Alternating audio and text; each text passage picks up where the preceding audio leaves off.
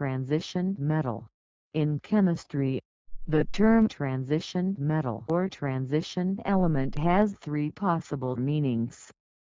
The IUPAC definition defines a transition metal as an element whose atom has a partially filled d subshell, or which can give rise to cations with an incomplete d subshell. Many scientists describe a transition metal as any element in the d block of the periodic table, which includes groups 3 to 12 on the periodic table.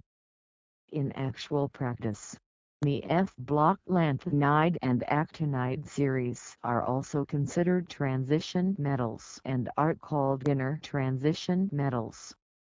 Cotton and Wilkinson expand the brief IUPAC definition see above by specifying which elements are included, as well as the elements of groups 4 to 11.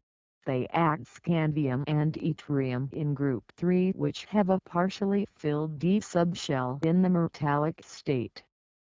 Lanthanum and actinium in group 3 are however classified as lanthanides and actinides respectively.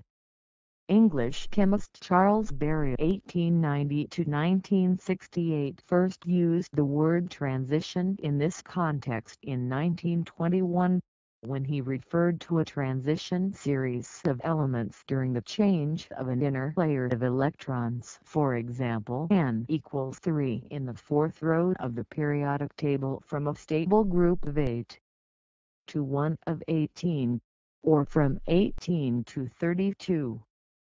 These elements are now known as the d block.